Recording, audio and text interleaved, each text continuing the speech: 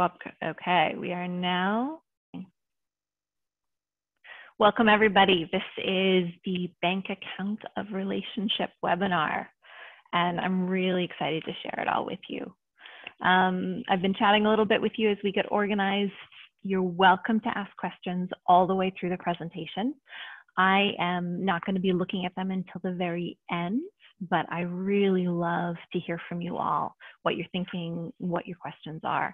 If I can't get to them during the webinar, I will make sure and get back to you about them at a later point.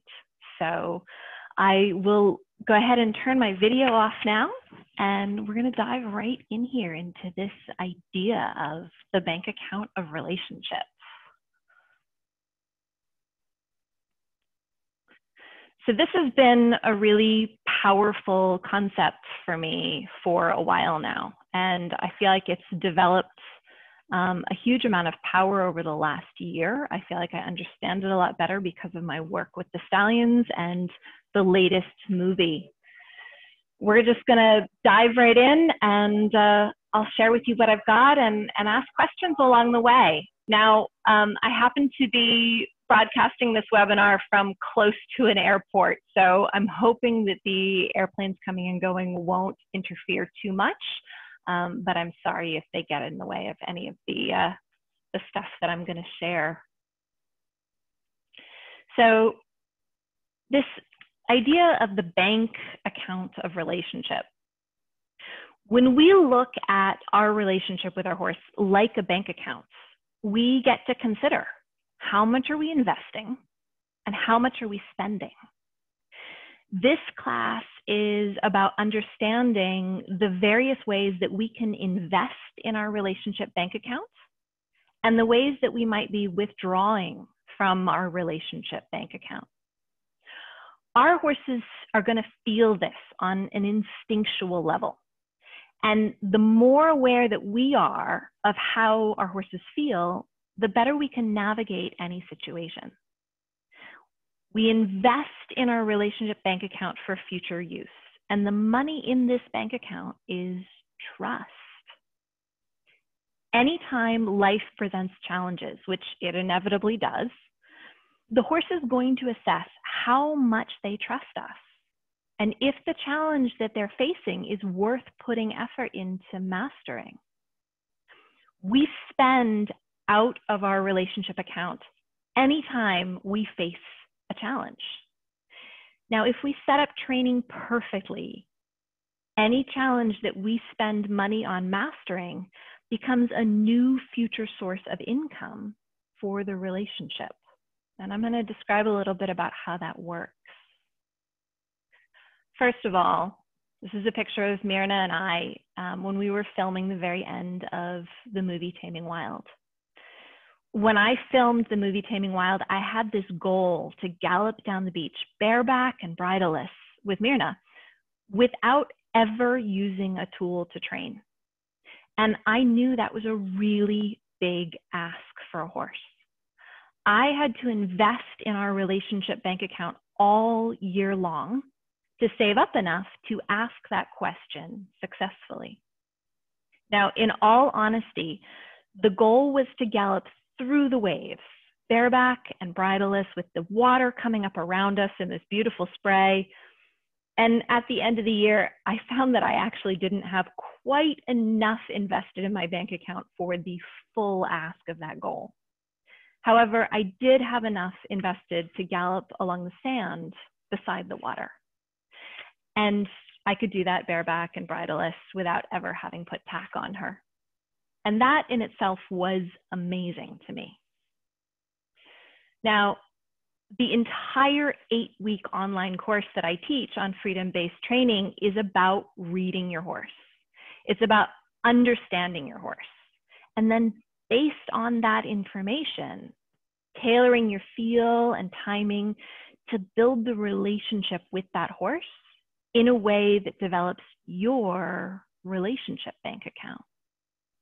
I can't give you all 8 weeks of information in this one webinar, but I can give you some key points that you can take home and put into action directly.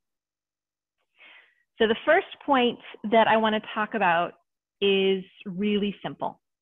Yes and no. So when faced with a challenge of any kind, a horse is going to say yes, or they're going to say no. Now, this might be a challenge in the environment, like, is your horse okay with a plastic bag blowing across their path? Is the horse okay with dogs barking? Or is the horse okay with the ocean waves changing size as they crash against their legs? This is, again, a picture from the end of the movie where we were filming Taming Wild, and you can see there's quite a bit of waves. Environmentally, that was the challenge at that moment that Myrna was either going to say yes to or she was going to say no to. So you get the idea of those challenges that the environment might present. But it also might be a challenge that you, the human, present to the horse. For example, will you walk from point A to point B with me? Or will you safely carry the child that I put on your back? Or will you allow a farrier to trim your hooves? This is a picture of me with Cleopatra, one of my horses. And this is fairly early on in her early days from being a wild Mustang. So this was a real question for her. Could she say yes to having her feet trimmed? So how do we know if the horse is saying yes or the horse is saying no? If the horse says yes, you will see evidence of this in thinking behaviors, yielding behaviors, and playful behaviors. In contrast, if the horse says no, you will see evidence of this in freeze behaviors, flight behaviors, and fight behaviors. When the horse says yes, that means you have enough money in your bank account for the challenge in front of you. When the horse says no, it means the available money in your relationship bank account was not sufficient for the challenge in front of you. Every time you ask for something your horse can say yes to, there is the potential to put money in your relationship bank account.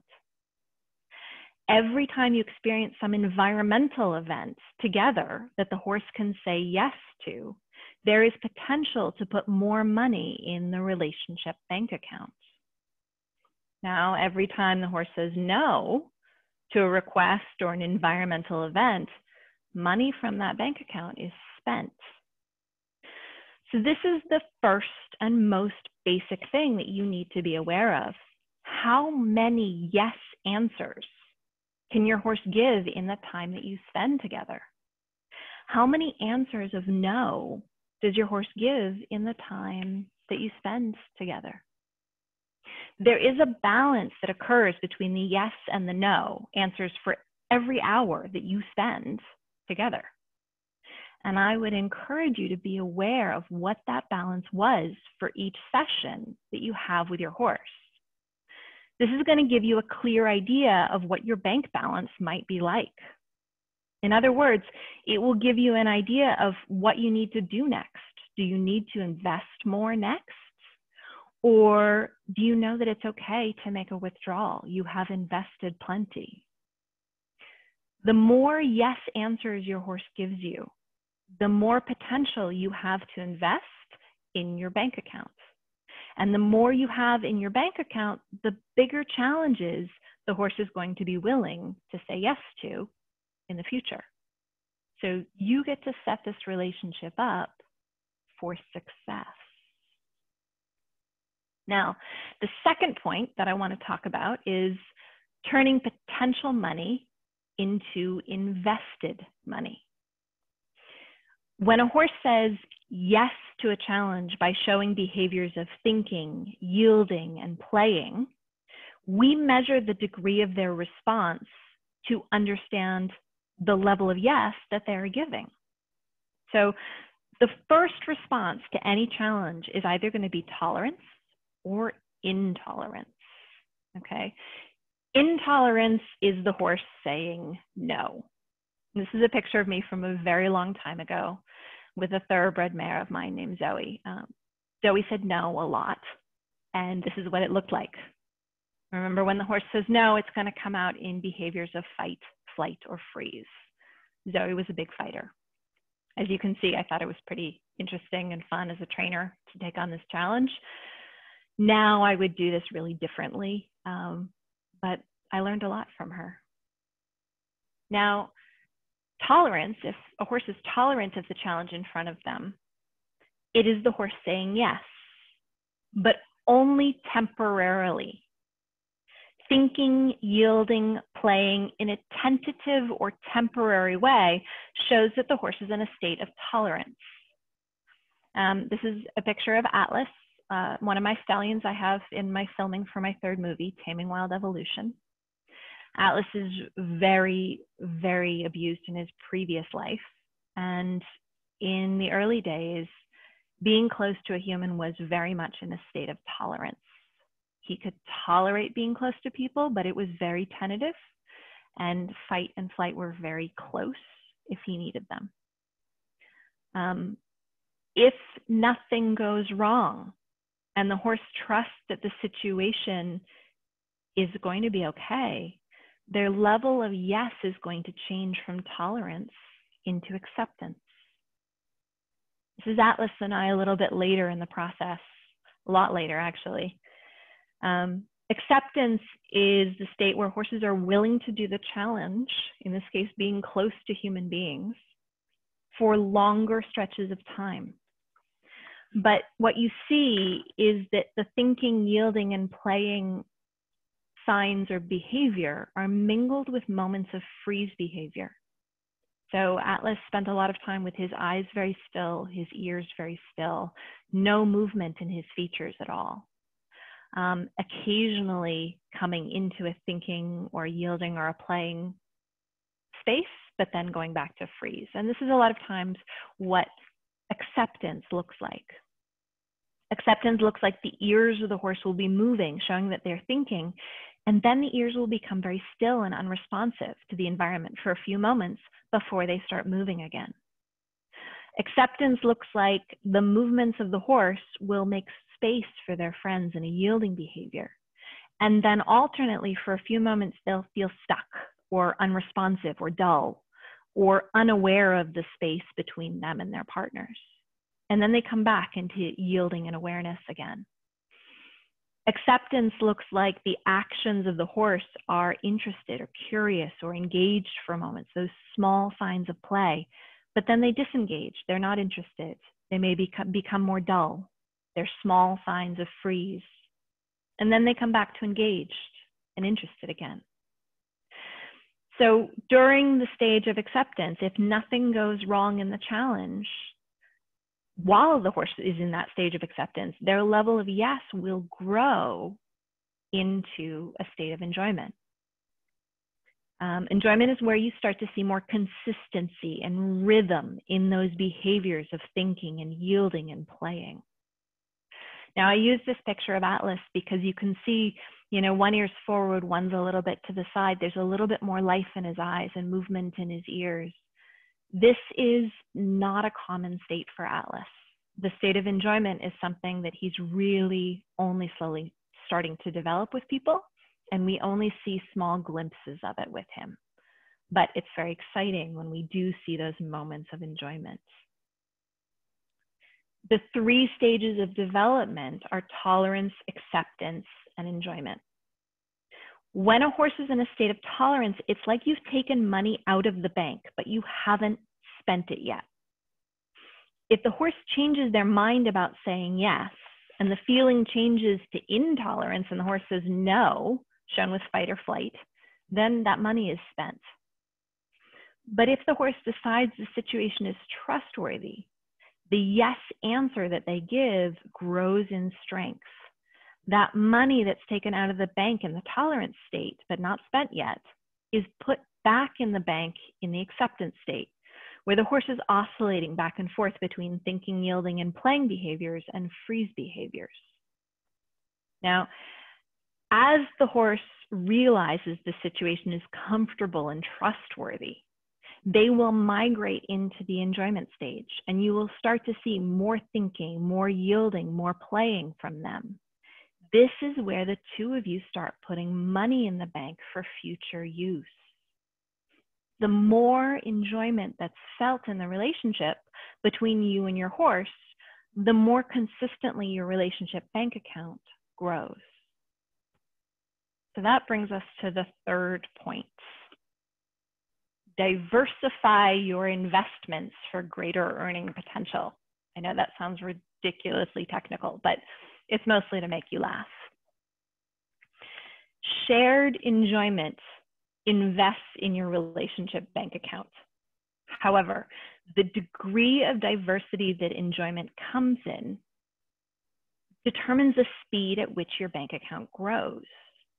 So what that means is, if you and your horse enjoy sitting in the paddock together while your horse eats hay or grass, this is likely going to be a very enjoyable experience, and it's going to add to your relationship bank account. However, because of its simplicity and single-pointed focus, it's like putting 1 cent in the bank account at a time, just 1 penny in and then another penny in. It will consistently add to your bank account, but the size of your bank account is going to grow very slowly. The size of the challenges the horse feels it can say yes to is going to grow very slowly. If you want to build a higher bank balance, you want to put more money in there more quickly in that relationship bank account, you need to invest in a variety of things that you can do together. This might be the variety of environmental experiences that we enjoy together, or it might be the variety of actions that we take together that bring enjoyment to the relationship. This is a picture of Myrna and I at the beach.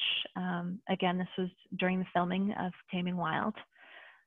You can see that I've got a halter tied to my belt there in case, we were on public property, in case somebody felt I needed it. But the point is, we were just there, the two of us, enjoying what we could do together from the bank account that we had invested so far. The greater variety of things that we enjoy together with our horses, the more income streams we develop to come into that relationship bank account. Now, you might ask, why does diversity increase our relationship earning potential? And to answer that clearly, I might need to widen this bank account analogy for a moment, and I'm going to use the word trust instead of money and stretch instead of credits. So the more situations the horse experiences trusting us to try something new that leads to a good experience, the more things the horse becomes willing to try, and the more trust is built. So this is a picture of Apollo and I walking in Costa Rica when we were filming the second movie, Taming Wild, Pura Vida. The beauty of walking across the country together is an incredible variety of experiences that we got to have together. That trust could build through variety.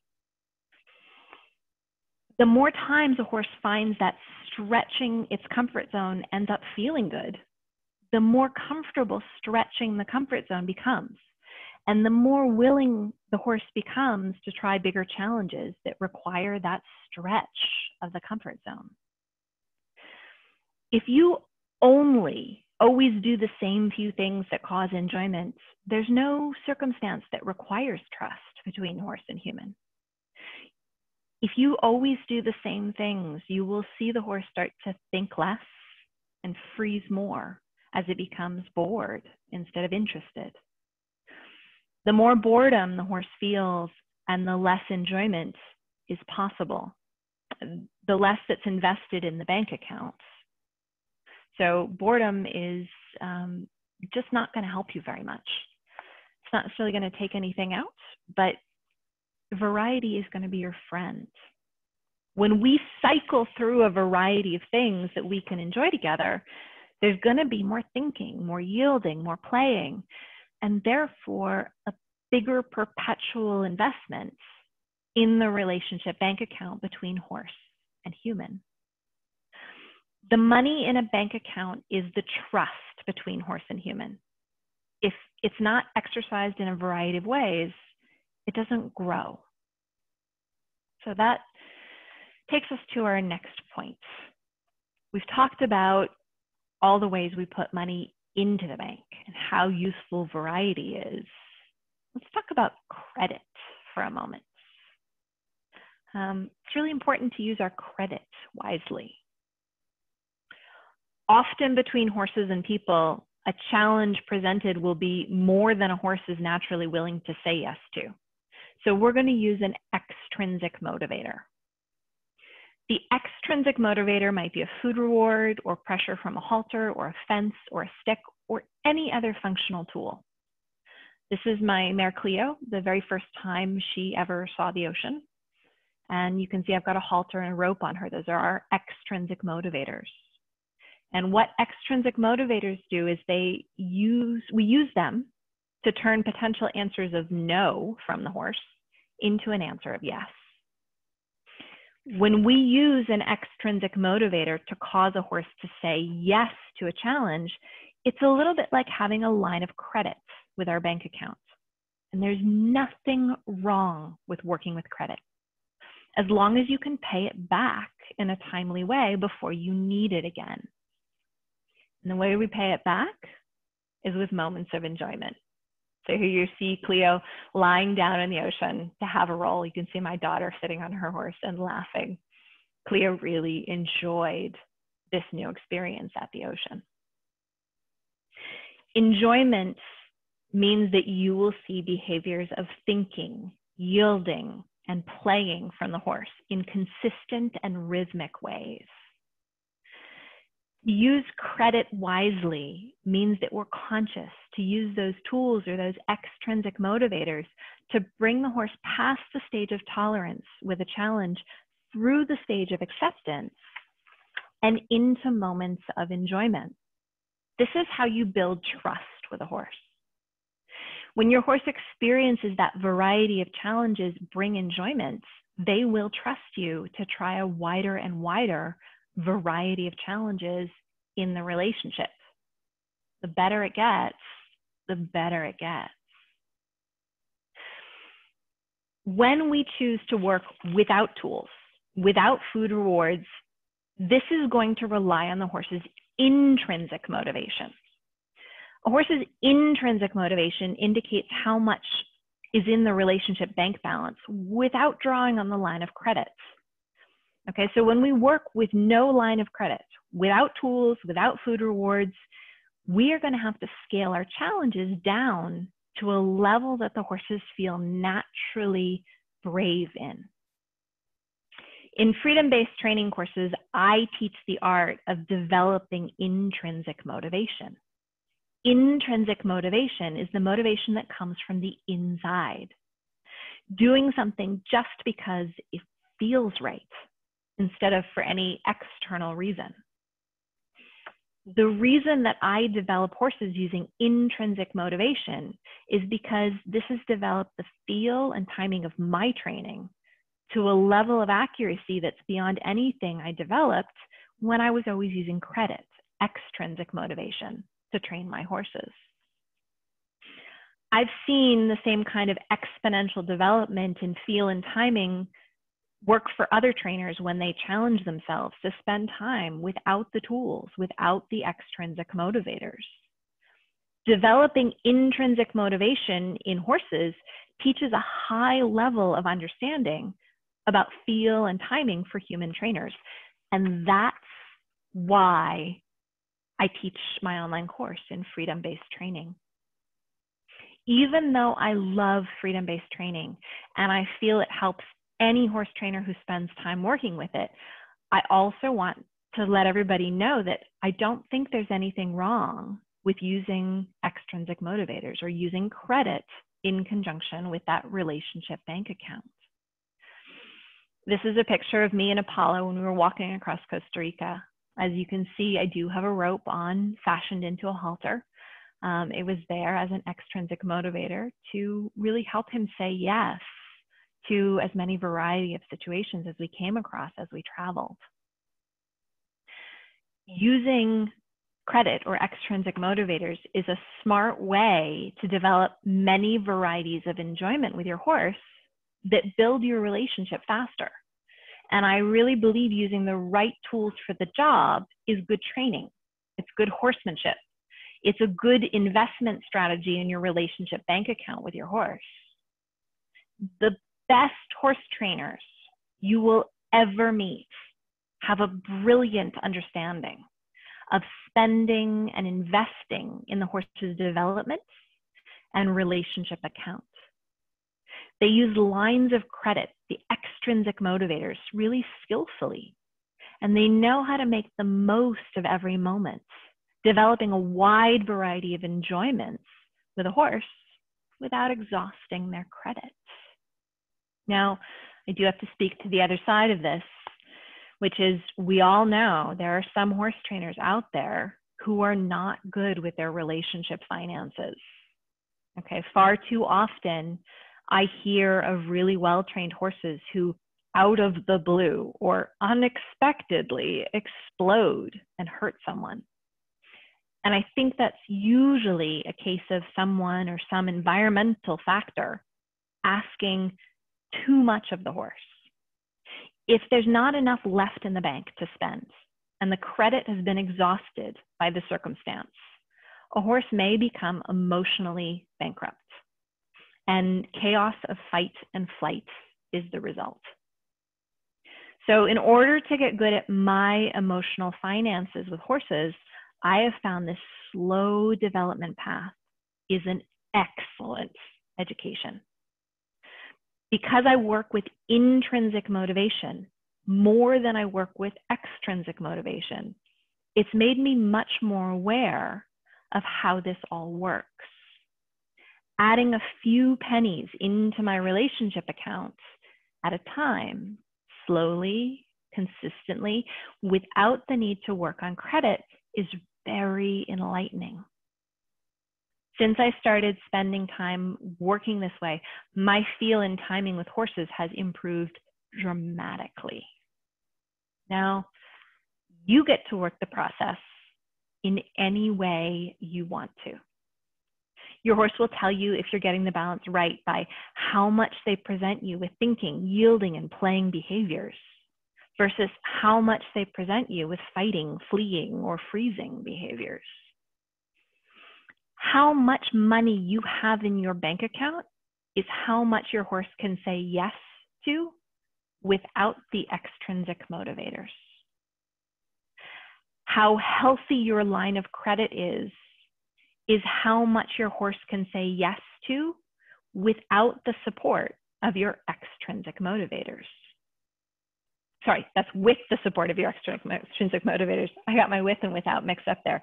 So I'm making the analogy that using credit is what we can ask our horse to do when we do have the halter on, when we do use a stick, when we do use a round pen, when we do use our food rewards.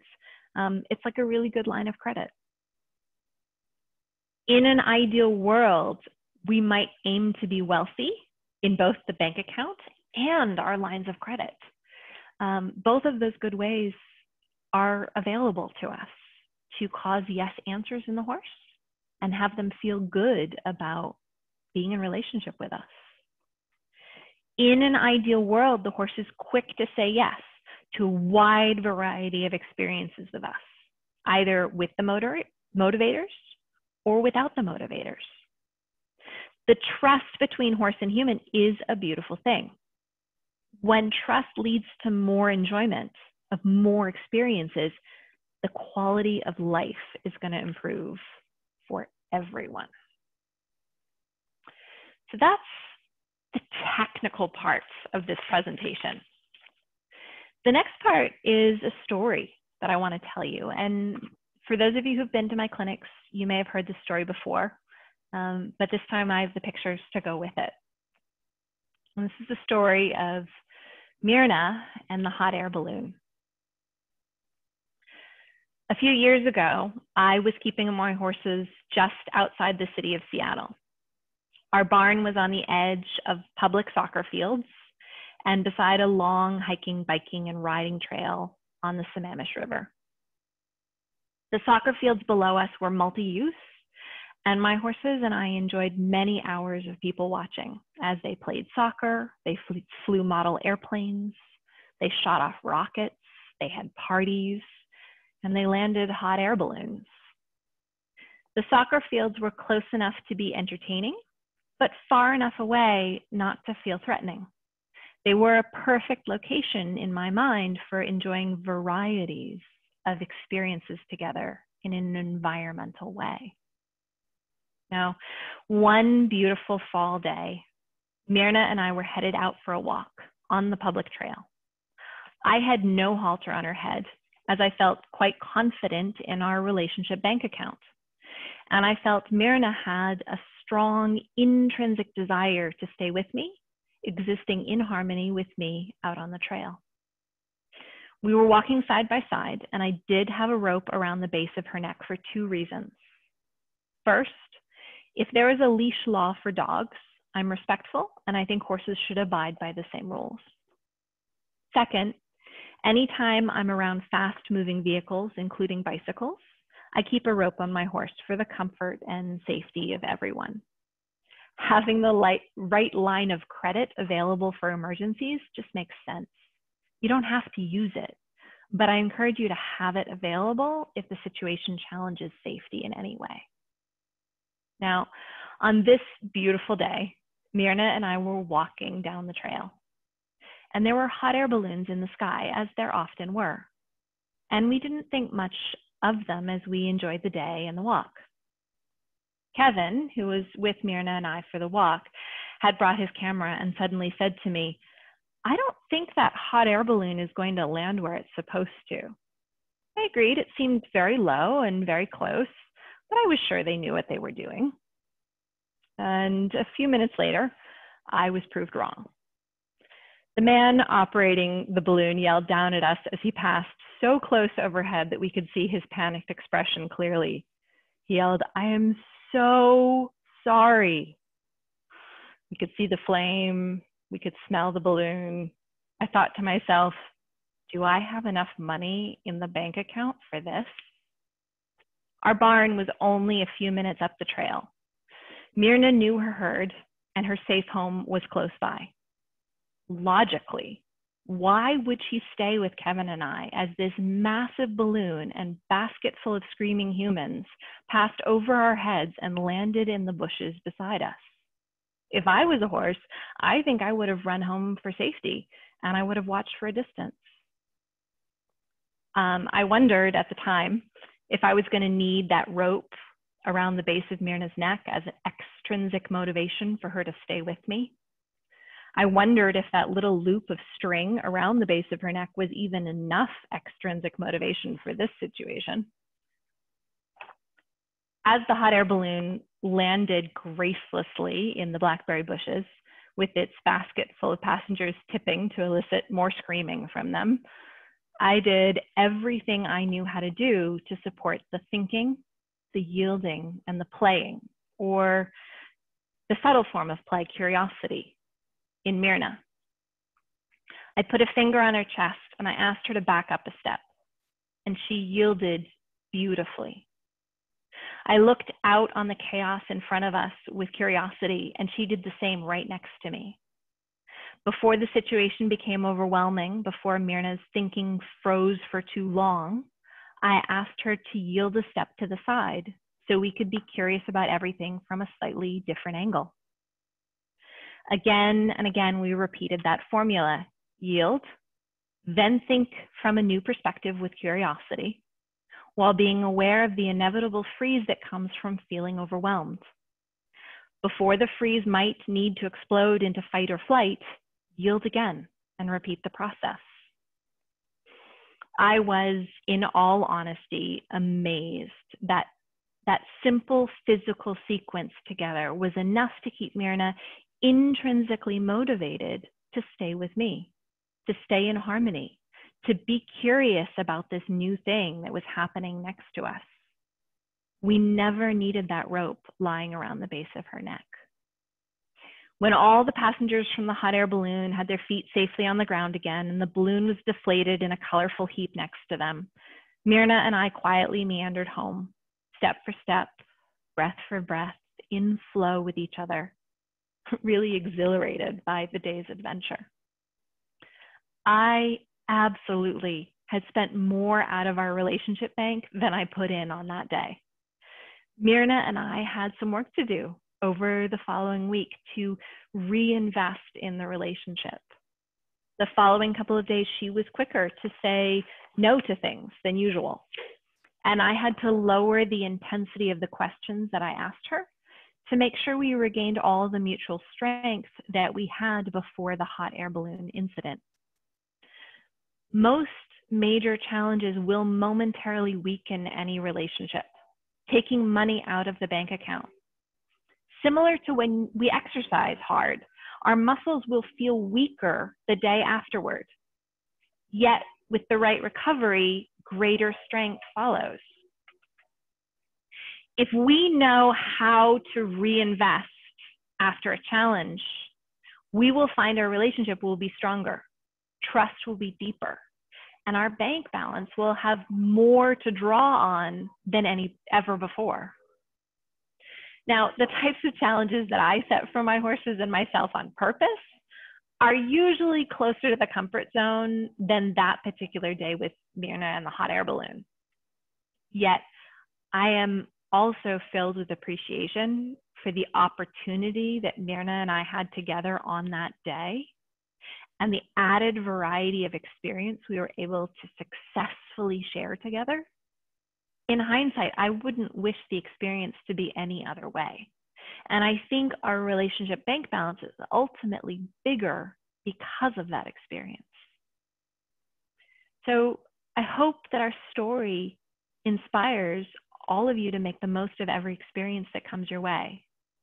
Set yourself up for success for those opportunities you might never guess would be offered to you in the future. Build that bank balance up and become more prepared for anything with every passing day. That's what I hope for you all. And that is our webinar on the bank accounts of relationships. I want to open it up for questions here. I know that Kevin's been manning the messages as they come in. If you guys have any questions, now is the time to ask them. If you don't have any questions, that's absolutely fine. You can always ask them later.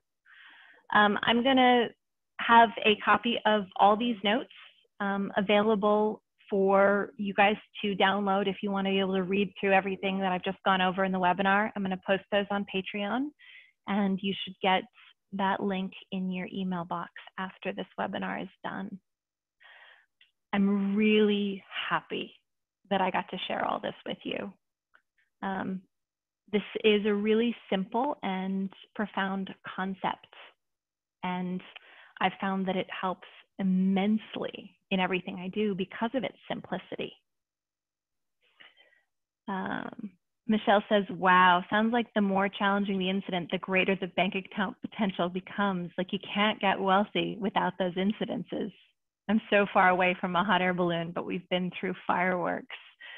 Yeah, you know, you take what life gives you, Michelle.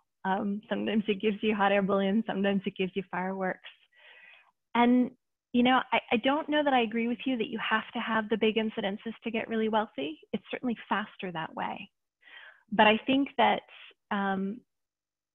you can build trust in your relationship one penny at a time if you just put in enough hours. And then as you put in enough hours, you can increase the variety of ways that you enjoy your company with a horse. Laura asks, if our horses need to work with other people, are we withdrawing from our own account or the account of that other person? This is a good question. It always gets asked. I actually think that it's both. I think horses have multiple bank accounts. and how much bleed over there is from their experiences with one person versus another person is a little bit unique to the horse. Some horses segregate very well and they compartmentalize. This is the trust I have with this person and this is the trust I have with a different person. Other horses are generalists and they tend to use the same bank account for everything. So you really just have to watch and see what is the case for your particular horse. They're all a little bit different in how they do their emotional banking. And that's one of the things that makes this really interesting. Diane says, can stressful experiences they have when not with you affect our bank account? You just answered my question. Yes, I did, Diane. It's great. Great minds think alike here. Michelle says, do you see any consistent differences in trust between mares and geldings? The differences that I see between mares and geldings has a generality to do with hormones. And I see the same difference between mares that are fixed and mares that are not fixed. Mares that have had a hysterectomy are different from mares that have not. And it has to do with the level of hormones in their system. Hormones are an intensifier. They intensify everything good and everything bad. So that means that you add more hormones, you have the potential to build trust faster and stronger. You also have the potential to break trust faster and harder. The geldings who have fewer hormones running through their system, they tend, in my experience, to build a little slower in some instances, but they also break a little slower. So again, there's so many unique differences between horses. I'm really generalizing here. But what I've seen is that the more hormones you have in the system, the more intensity you have to the adding or the withdrawing to the bank account. So if you have a different experiences, that's totally fine. I'm just sharing what it is that I've experienced. All right. Masha says, when your horse ends up saying no to the hot air balloon in a situation like this, how do you recover from that and earn back the trust? Start over again, right from the start? Yes. You have to figure out what the horse will say yes to. And if that means that you have to run all the way back to the barn and look at the hot air balloon from the safety of your home, that's the degree of yes the horse can handle. And you work back as far as you need to find the yes answer. Now, if you have the right tools in hand, you can find the yes answer faster or closer than the horse might want to on its own.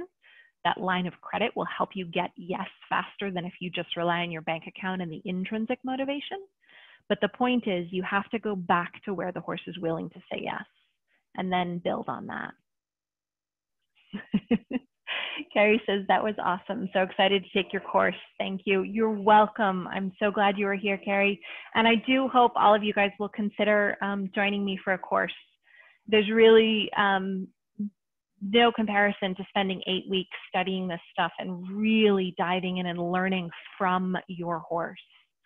The course that I teach is really about me supporting you in your relationship so that your horse becomes the best teacher you've ever had. I'm not really the teacher. I'm more the guidance counselor, so your horse can teach you. Hillary says, thank you. That was great. You're welcome, Hillary. Alexia says, beautiful concept, Elsa. Makes a lot of sense as a backdrop for everything we talked about in the training. Yes, I think that this concept really is one of the cornerstones to what I teach. It's very simple. It's very easy to understand. And your horse gives you pretty instantaneous feedback in every situation. Diane says, do you need to return to a pure passive leadership? How do you balance time in pure passive and doing these environmental things with them? So pure passive leadership is where we really see what the horse is intrinsically motivated to do without any guidance from us at all. And it's only part of what I do. Pure passive leadership is a piece of what I do. I also work on supportive leadership and assertive leadership, and having some balance of those. The goal is simply, is it getting better or is it getting worse? what do I need to foster things to get better? The more tools we use, the more pressure the horse feels to get it right, the more you're working on credit instead of building your bank account purely. And you just get to decide what's useful for you and your horse. There's no right or wrong about it. I've lost my place in the chat box here, so I've got to make it a little bit bigger so I can keep up. Thank you. George is so helpful with my journey with Gandalf. I'm so glad, George. That's wonderful. Your journey with Gandalf is exciting to watch for sure. Jackie says, do you think your stallions are the same as mares with their building trust faster and potentially losing it faster due to their hormones? So that's a really good question. No, they're absolutely not the same as mares.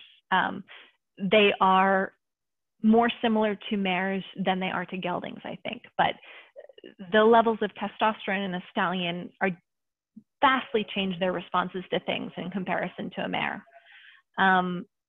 What I find with my two stallions, I got older stallions who had never had any contact with humans before the age of 8 years old. So I'm working with a very different situation. And I don't know if it applies to all stallions or just those older stallions late exposed to human presence. I find that my stallions are a lot slower to build trust than anything I've experienced that before, but I think that has more to do with the age and the recent nature of their exposure to humans than anything else. I would have to get a mare of 8 years old to really compare that correctly, apples to apples. Sandra says, I love the real life stories. Any insight you want to share about Atlas and how little trust he had to start with? The process with Atlas is really different.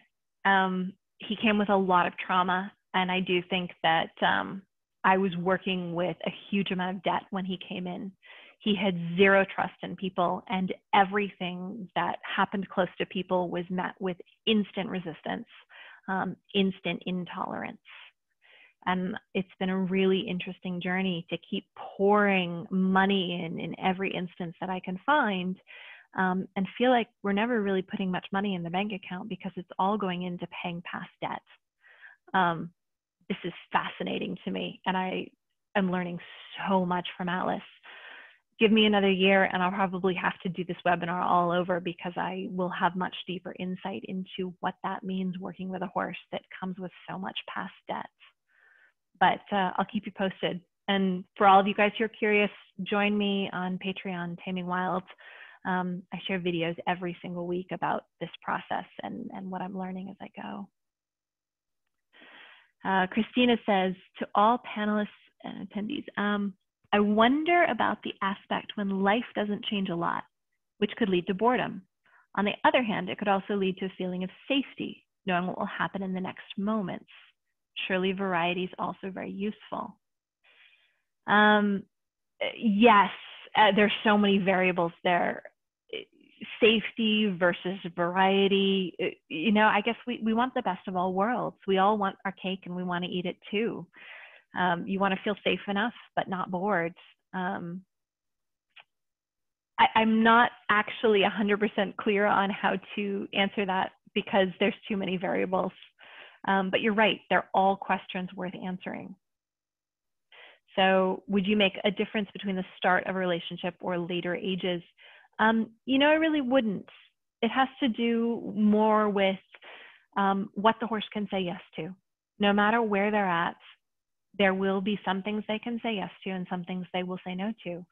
And really, you can work from wherever they are at, no matter where they are in the relationship or their age. You just have to accept them as they are and work from there. Looks like I missed one from Michelle. Is there a specific link to the training you're referring to? So I'm referring to my online course. Yes, you can go to my website, and you really are going to need to email me and we'll chat about it. This is something I really like to talk to people about it, but there is some information on tamingwild.com. And that's the 8-week course that I teach. I try and teach it at least twice a year. Sometimes, if I have time, I manage 4 times a year, but it's a continuous cycle that I work through because I do all the same work that my students do. It's really fun. George says, my investments with Gandalf come 1 penny at a time. Trying to invest more is rejected. Yeah. And that's the real challenge I think you have, George, with a horse like Gandalf. If you get greedy and you try and invest too much, all of a sudden you find you're spending out of that account instead of investing. And that can be really frustrating. I know I've had some of the same challenges with Atlas, where I think, we can do this, you can say yes to this. And he says, absolutely not, I have to say no. And when he says no, I've ended up taking money out of the bank instead of putting it in. So this is really what feel and timing is about. We learn from our horses how to have better feel and timing. Anne says, thank you. What ideas do you have for fun stuff as my new horse, age 5, is tensed, rushed by a dealer? I'm starting from scratch with him. You know what? One of the most fun things that I find to do is work from outside the fence. If you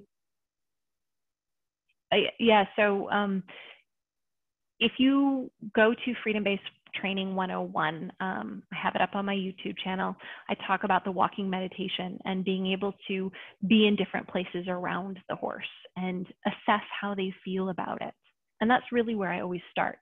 I like to work from outside the fences a lot because the horse really tells you if they want you to be farther away, because you can't get closer to them if there's a fence between you. They also tell you if they want to be closer. When you work outside the fences, you get really clear feedback from them. But then you add things, a soccer ball, an umbrella, a raincoat, anything you can imagine that you can wear on your body or carry with you, a musical instrument, play the penny whistle, you know, any of those things that you can play with as you spend time working around the horse brings a huge amount of variety to the relationship. And obviously, if it's too much, if you start getting those no answers, if the horse is overwhelmed, you scale it back. And again, all of that sort of in Freedom-Based Training 101, which is the beginning ideas of how we adjust what we do with the horse to the level that they're willing to say yes to from a real intrinsic motivated place. So that's my advice for that. Valerie says, thank you, Elsa. This is gold you're sharing with us. Maybe it would help me to know how you measure the level of risk if you're doing a ride outside alone with a horse. What's the difference between trust and being too confident? It's a really good question. And it has to do with measuring the amount of freeze in your horse. Okay, so in that story that I gave of Myrna and the hot air balloon, I talked about putting a finger on her chest to back her up. Because she was very light off that touch and had a good, easy yield, I knew that she wasn't too locked in a freeze. That gave me some idea of what our level of success was likely to be. And you check all your directions, your backwards, your left, your right, you're moving the front end, you're moving the back end. The various parts of the horse tell you different things, but the ability to have them yield a little bit lets you measure how much freeze is in them. If you have too much freeze in your horse, fight and flight are not very far away. And that's how you measure the risk. So if I'm out on a trail and I think something interesting might happen, I start testing. What's my yield look like? What's my horse's responsiveness level? And that's going to let me know what my risk is in that environmental situation. Anne says, also, if you don't have enough in the bank, would you consider sedation for the farrier? He's terrified. And yes, I love the idea of messing with stuff on the other side of the fence. Thank you.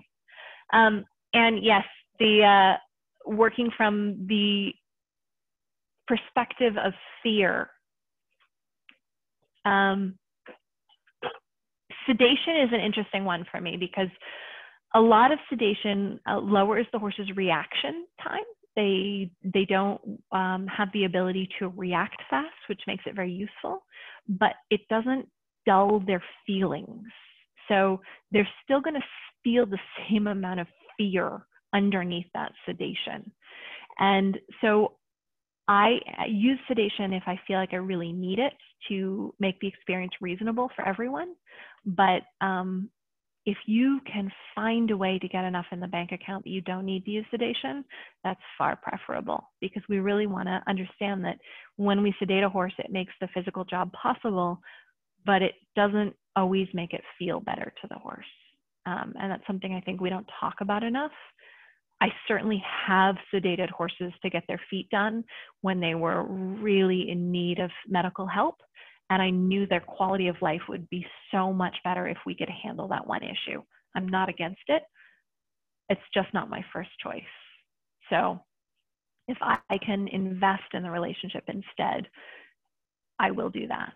And then there's also a lot of things that you can do in terms of motivating with food and clicker training and all sorts of ways that you can bring a horse's confidence up using that line of credit, using your extrinsic motivators to speed the process up. So those can be really useful too. So yeah, lots of ideas. If you guys feel like joining me on patreon.com, we can keep the conversations going. There's often really great conversations that grow out of every Friday video that I post. And I love the question you guys have all brought up today. I'm going to go ahead and wrap this up now. We've been just an hour here in the webinar, which is what I was aiming for. I look forward to talking to you all more, and I hope to see you guys in a course. So that is the end of this webinar. Thank you guys.